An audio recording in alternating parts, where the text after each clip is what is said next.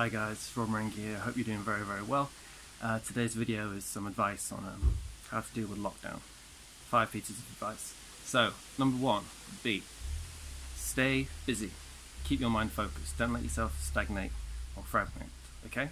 Number 2 would be reconnect with friends, family, whether it's Skype, Zoom, WhatsApp, or just a regular telephone call.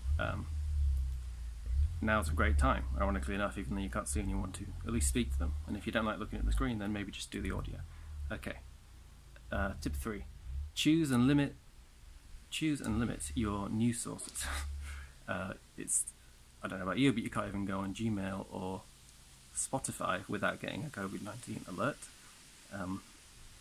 That's not too bad, but when you watch the BBC or something like that, you're going to be terrified all the time, so maybe a few minutes of news a day. Okay.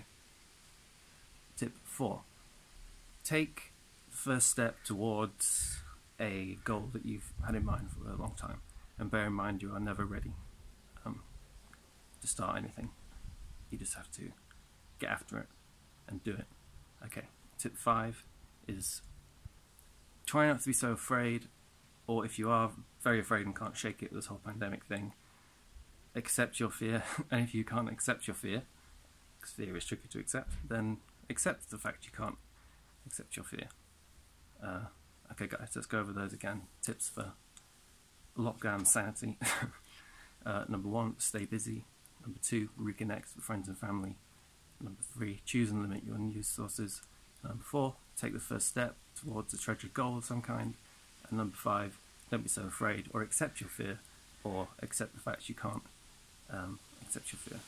Thank you guys. I hope you enjoyed my interviews that I've been putting up.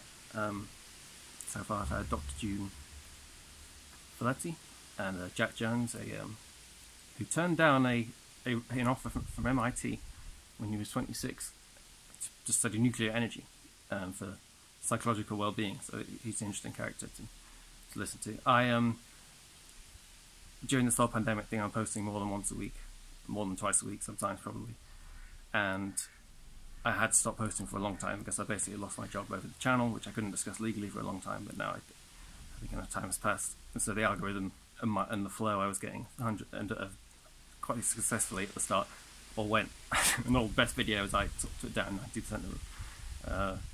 But they're all back up. Some of them are probably better than others, but I just want to help you guys. It makes me feel good. I want to hear from you in the comments, and just stay strong and calm, and we'll get through this. Alright, take it easy. Bye bye.